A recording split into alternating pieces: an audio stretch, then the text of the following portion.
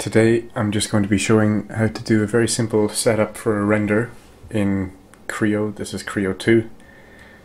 You might also know it as Pro Engineer. So we have this model of a guitar. I didn't draw this model, I just downloaded it online. We go into the render tab here on the top, and always when you're rendering stuff, well generally anyway, switch on perspective.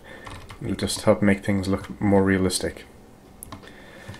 So I'll just orientate this whatever way I see appropriate for the moment.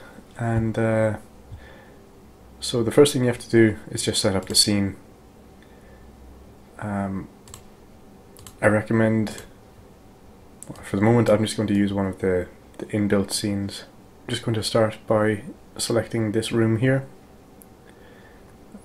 You can add lights to this, so you can add a spotlight.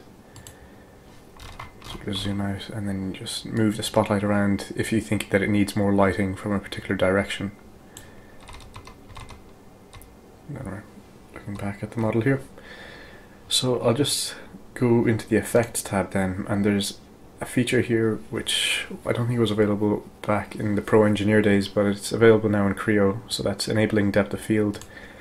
And that's just a feature, so you can see this grid that you can move like on a plane through the object, and wherever this grid intersects will be the point which is most in focus, and everything beyond that, both forwards and backwards of that datum plane, will become blurred.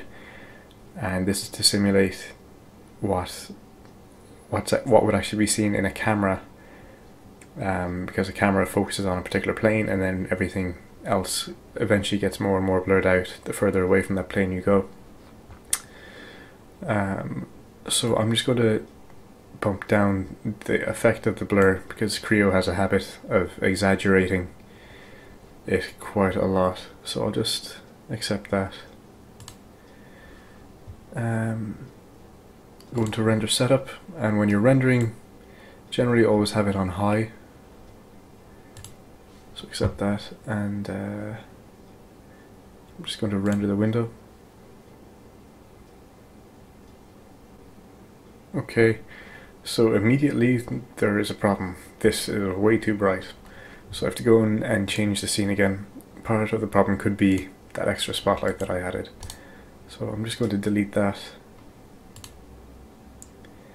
and try rendering the window again.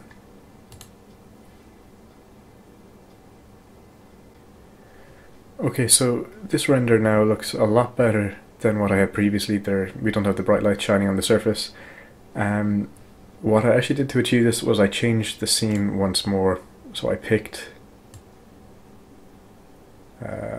this one down here, and it just produced a much nicer shaded scene. And if you go back to the video there, you'll be able to see that this area, which is further away from the focal plane, was more and more blurred the further back it went.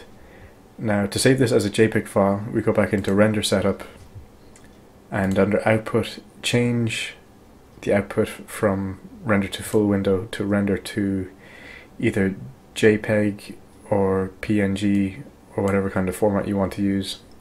So just say JPEG, and again just put in the file name there, click close, and this time when you hit render it'll just save to that file. Okay, thank you.